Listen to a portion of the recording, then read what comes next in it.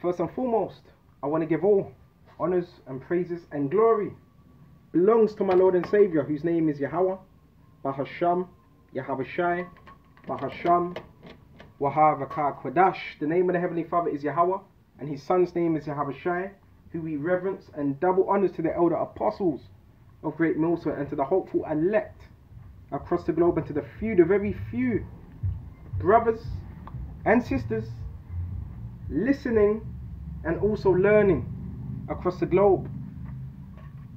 Oh man, this lesson is going to be called, this is what we have. You have to put off the old man. You have to put off the old man. I always speak for myself first and foremost. This is what happens when you don't put off the old man. Okay, there's particular things that happen when you don't put off the old man. Start on Wisdom of Solomon and 1. Love righteousness. So us as men of the Lord, we're supposed to love righteousness. Alright, does this mean we're going to be perfect? Nope. But we love righteousness. So if you love righteousness, you're not going to be for this world. You're not going to have the attributes of this world. You're not going to try to make it in this world. Ye that be judges of the earth. And we're being raised up to be judges so we can make better decisions when it comes to the kingdom of heaven, which is within us. Alright, when it comes to that kingdom being set up, think of the Lord Yahushua with a good heart, a good mind. Not a bad mind, a good mind. Because if you're thinking upon Yahushua with a bad mind, what's going to come out? Wickedness, evil. Remember what it says in bear me just a minute, when it says for the abundance of the heart, from the abundance of the mouth, the hearts, from the abundance of the heart the mouth speaketh. So whatever's on your mind, that's going to come out. Alright, most of the time. And in simplicity of heart, seek him. So it's not a hard thing. Yahushua just wants you to seek him with simplicity. For he will be found of them that tempt him not. Okay, and for some reason there's men that they just don't want to do the work. So you're tempting him. And show himself unto such as do not distrust him. So when you're distrusting Yahushua, what you're doing is saying, well, you don't believe that you're worthy. Look, we all know that we're not worthy. But what do? We strive for Yahushua. Show him you are. Okay, show him you're willing to fight for righteousness. Okay, to fight. Alright? Spiritually, I mean as well. For froward thoughts separate from the Most High. In other words, wicked thoughts, they separate you from the Most High. That's why you got to have a good mind towards Yahushua and towards his words and towards your brother. And his power when it is tried reproveth the unwise. So if you think you can step up in this truth and be malicious and be wicked to your brother, the words are going to end up what? Reproving you. Verse 4, for into a malicious soul. Keyword, malicious. And I've looked this word up several times. Into a malicious soul. Spirit. Wisdom shall not enter. So this is what happens when you don't put off the old man, and brothers may be warning you, bro, stop doing that. Stop doing that. You have to stop. Stop aberring your brother. Stop having bad ill will towards him. Okay, so again, for into a malicious soul, wisdom shall not enter. So wisdom cannot truly enter. So when you ask yourself, how comes men can't do videos and it's flowing and the scriptures are coming out how they should be? Because they have a malicious soul. It's not hard to understand. You go into that word malicious on the online etymology. It says in a spiteful manner. There's such thing as rebuking, but even when we're rebuking our people, it's not in a spiteful manner. And the intent should be pure. Okay? In hopes that your brother repents. Not in a spiteful manner. Because you've seen men that have done that. And where are they now? They're in a worse state than before. With enmity or ill will. Maliciousness, extreme enmity or disposition to injure. So that's the spirit of Cain. You wanting to harm your brother. And why did Cain want to harm his brother? Because Abel's works were more righteous than what Cain's. This is what happens, prompted by hatred. So there's certain men that are just prompted to do lessons. They can only do lessons if it's downing somebody else, ridiculing somebody else. There's times we have to get on our brothers, but then you lift them up. That's that balance. Reproof, exhortation, then we go into prophecy and different matters. But if every one of your videos is based on maliciousness, the Lord just strips your spirit away. And that would be very hard to do videos. Malicious, harboring ill will or enmity or hostility. From malicious, showing ill will. Wicked, Latin militias. So wicked.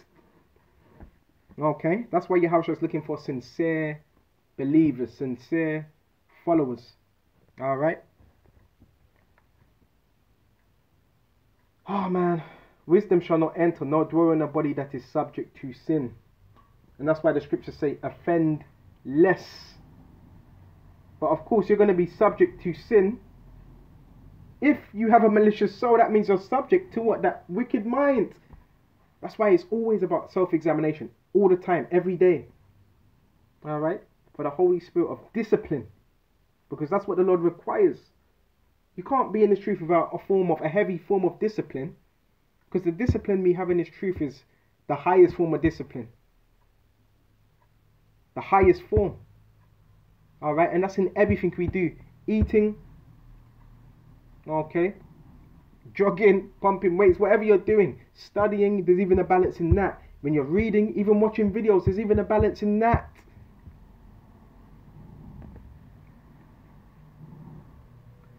For the Holy Spirit of discipline will flee deceit. So, the Holy Spirit also is discipline. Okay? Also deals with discipline. Okay? And the people of this world, they're not disciplined. So if you want instant gratification, you're not going to be disciplined, are you? You're going to get fed up. Will flee deceit. So that's what the Holy Spirit does. It flees deceit. Trickery.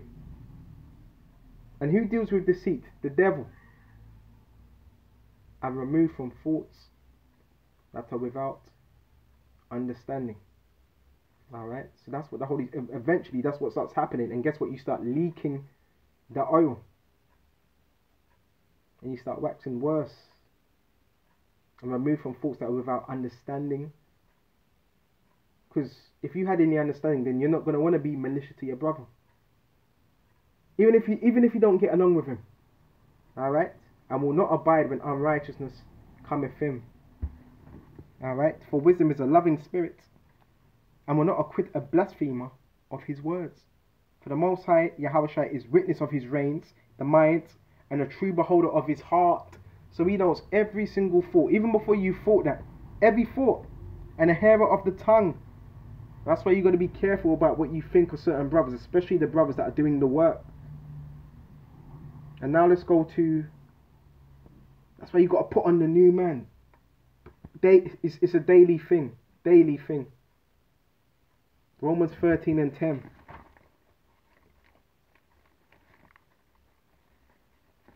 There's some men, they just can't get over things. Something happened, 3-4 years ago. No, I still got a grudge. Don't you know the Lord will just strip your spirit? Have you out there looking silly? Have you out there looking wicked?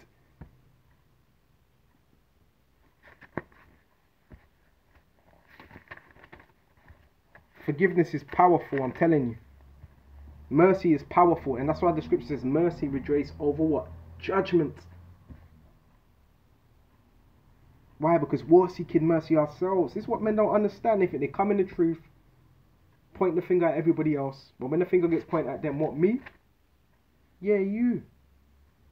All about self-examination. This Romans 13 and 10. Love, bear me just a minute. Start at 8. Owe no man anything, alright, but love one another. Okay? And you love your brother as yourself. You're going to do to him as you do to yourself. For he that loveth another fulfilleth the law. And I'm not talking about that love. I'm not talking about that love of this world. Because the love of this world is fake. And love is fair, and fair is love. Okay, I don't even like using that word too much. Because people just throw that word around. For this thou shalt not commit adultery. So if you love your brother, if you fear Yahushua, You're not going to sleep with his woman. You're not going to sleep with his woman. Okay? Thou shalt not kill. Okay? Thou shalt not steal.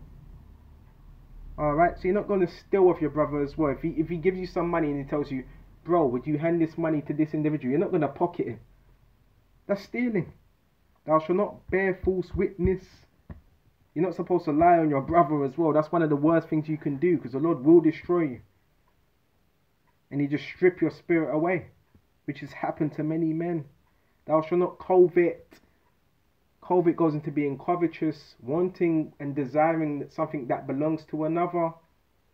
And if there be any other commandment, it is briefly comprehended in this saying, namely, thou shalt love thy neighbor as thyself, the second most important law, to love Yahweh Shai thy power with all thy heart. I want to stop. This word, I don't like using it because people throw it around too much. Love worketh no ill to his neighbor, therefore love is the fulfilling of the law. So you're going what? You're not going to be working ill towards your neighbor. You're going to be seeking, how can I build him up?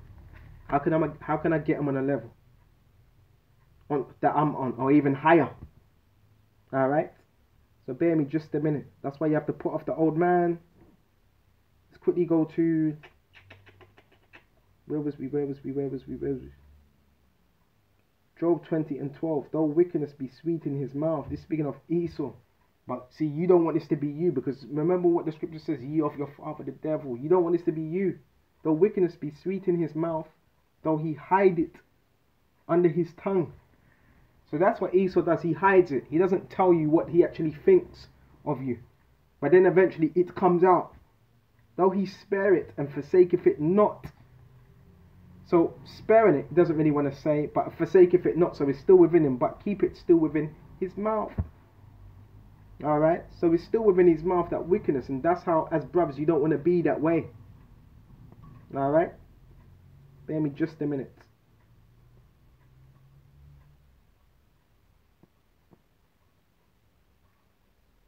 That's why the scripture says, put off the old man, them niggerisms, and guess what? We all have them.